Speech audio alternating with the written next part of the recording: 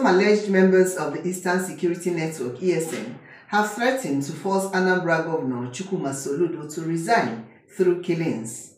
The one that since he has decided to use police and military to hunt them, they will make the state ungovernable for him. A voicemail by one of the leaders, who identified himself as Okute, Oka North and South Commander of ESN, obtained by a national daily, threatened to continue killings in the state. The ESN leader threatened they will visit the hospital of a medical doctor and kill anybody there if he fails to cooperate with them. He claimed to have monitored the doctor and his activities in the town, adding that he had not supported their Biafra project. According to him, "Do you believe in Biafra? How much have you put in the project since we started this course? Some of you are sabotaging what we are doing in Igbo land.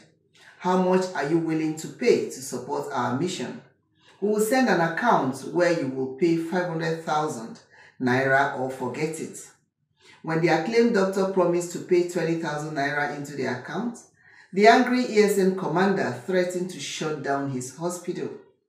"Since Governor Soludo has vowed to hunt us with police and army in this state, we're going to make Anambra ungovernable for him, and he will be forced to resign," the voice said.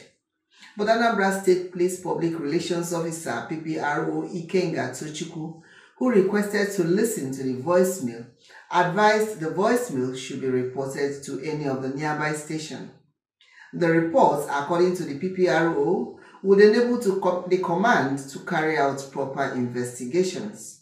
From Lagos, this is Tina Timothy, News Express Nigeria Television.